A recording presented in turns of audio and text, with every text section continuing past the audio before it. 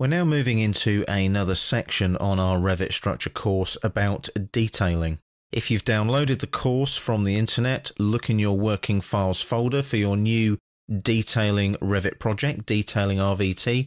And again, if you've got a DVD, it'll be in the working files folder. So look for your detailing.rvt file or project. Now, let's have a look at the detailing in Revit structure. Let's look first of all at creating our detail views.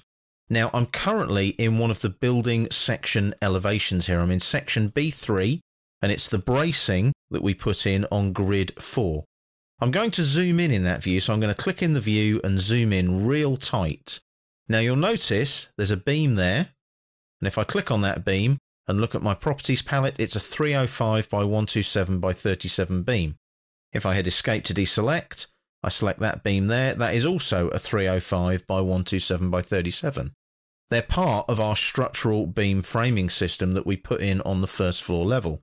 However, because we use smart components in Revit, you can see that the joints there don't really display what they should display. You can see the slab flooring system there, by the way, sitting on top of the beams themselves. But the bracing is all a bit mishmashy there. So what we need to do is start thinking about creating detail views.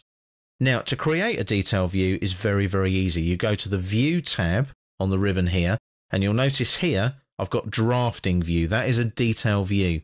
So it's creating a view showing details that are not directly associated with the building model, as it says on the flyout. So if I click there now, it gives me the option for a new drafting view. So what I'll do is I'll call it DV, Drafting View or Detail View 001, and then we'll just put a dash there and say it's drafting 1, like that. The scale, you can obviously edit. I'm going to leave it at 1 to 10. And what it does now is it gives me an entirely blank sheet. Now, what I can do here is I can link 2D CAD information. So I could go to Insert and bring in a CAD drawing or something along those lines, or even import a CAD drawing so that when the data changes, I see the changes here in my detail view in Revit. I'm not going to do that. What I'm going to do is go to Modify here, and you'll notice there's no line tools anywhere. How do I place the line tools here? If I go to Annotate, you'll notice I've got Detail Line. As soon as I click on that, I get all of my Modify tools and the Draw tools with the line styles. That's what I need to do now. Now, what I can do here is I can start drawing up one of those 305 sections that form the beam framing system. So what I could do there is start drawing lines that actually represent that. So if we just work with some information that I've looked up, basically, we can draw it from scratch. So I can draw a line, and I'll click there, and I'll drag along, and I want that distance there to be 123.5, and I press Enter. So I need to zoom in now because that's actually quite short. You can see it there. Now you'll notice that's coming out as hidden lines at the moment. I might not want it to be hidden lines. Doesn't matter at the moment. So what I'll do there is I'll come down now by 19.6, and these are just sizes that I've gained from a book about steel sizes. So what I'll do now, again, I'll zoom in and come up to that endpoint there like that and click, and I'll do an Enter to finish. No, you can just hit Escape to finish. Now I'm going to select all of those lines. Now you'll notice I'm still in line mode, so just hit Escape there. Make sure you hit Escape enough times.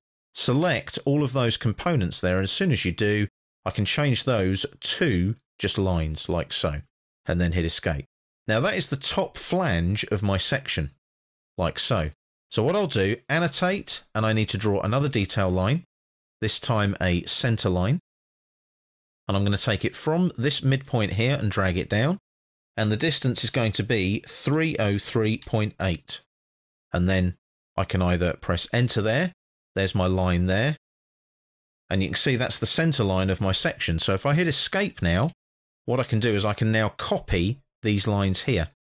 So if I zoom in, hit Escape a couple of times, click on one line, hold down Control, make sure you select the other lines, like so. So I've got all 4 selected. I can now copy those from that endpoint there. And what I'll do is I'll copy them down to that endpoint there. Now I've just copied that slightly wrongly, so what I'll do is I'll undo that one step, and I'll make sure that I zoom properly this time, and you can see how fiddly this is. That's why I'm doing this, to show you how fiddly this actually is.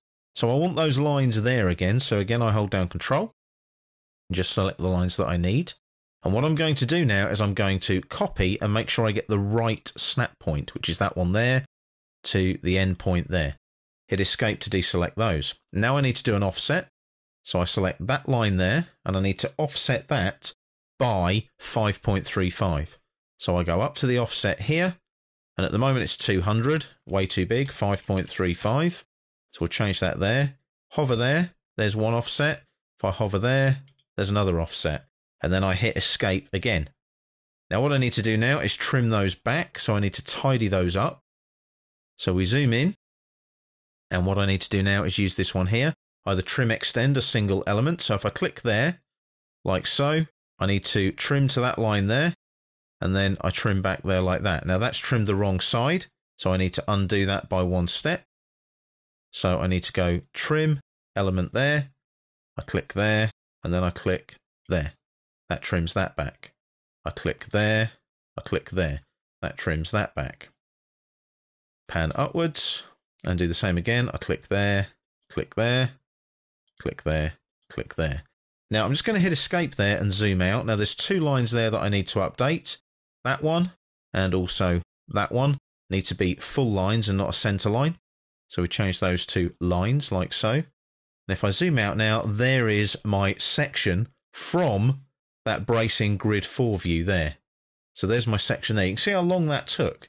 Would have been much easier to perhaps link a CAD drawing of that or something along those lines. So that's how you set up your detail views, and that's how you utilize the tools to create your detail views. So let's just check that in the project browser. So we need to go and find that detail view and work out where it is. So let's have a look. We've got drafting views detail, and there's our DV001 drafting 1. It's there. I'll just double click there to zoom extent to make sure that we, obviously when we zoom in, we've got it fully on our screen in front of us. So that's how you set up a detail view in Revit Structure.